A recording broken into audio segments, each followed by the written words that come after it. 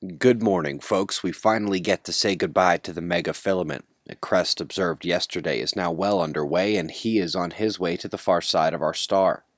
Despite the departure of one grand plasma rope, we have the entrance of another, northeastern limb presenting plasma standing tall and cresting into Earth's view as we speak. That's a small moon's worth of material spread out over an area the size of Jupiter. Let's get right to it. Over at spaceweathernews.com, we find the last day on our star was, to all of your shock and amazement, very quiet. We are at a level of solar flaring down in the doldrums seen in 2008 and 2009.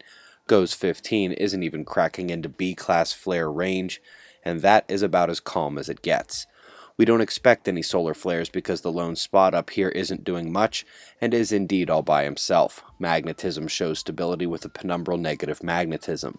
Solar wind shows speed dropping out in yellow, while density rises a bit in orange. That's the bunch up of particles between coronal sectors, and that means the geomagnetic activity of the non-CME variety is on deck. Thus far, Earth's magnetic shield is holding up very nicely.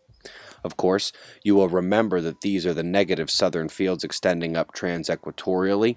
Multiple coronal holes on the disk here, and you'll remember the uptick served up magnitude 6 quake in Japan already, plus a number of volcanic eruptions. And now yesterday, we saw the seismicity settling in with twin 6-pointers in Alaska and Papua New Guinea across the waters from each other. Top news today includes a new closer look at the protoplanetary disk. Inner system exclusion is astounding to this observer, and one strains to see gravity in the suspect lineup. Next article details a large study putting forth an argument for mandatory labeling of GMOs. Those who like this news, rock on, and for those who are getting the urge to email me about this, hear our take on GMO microbiology first, or you'll be spinning your wheels. We've got the April planetary geometry lookout last night, number 28, and of course it is Saturday, so Fly on the Wall is on deck, and your new podcast will post in a few hours' time, suspiciousobservers.org. Folks, that convergence line down south did not disappoint. Tornadoes, flooding, storms.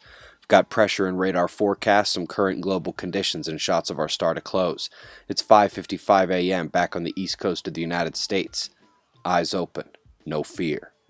Be safe, everyone.